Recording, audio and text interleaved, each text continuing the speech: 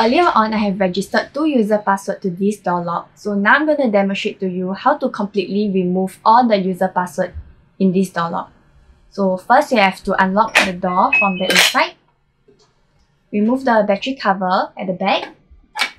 Then press the registration button once. Press the password and the asterisk button to manage authentication tool. Press the security button for the environment settings. Press the register button to end this process. Then you have to key in your master password, followed by star. Okay, there you have to press 1 star. So if you want to delete all the user password, you have to press 3 followed by star. Okay, so all the password has been deleted. So now let's see if the user password that we have registered earlier on is still working. So let's try the first user password. Okay, so cannot be unlocked.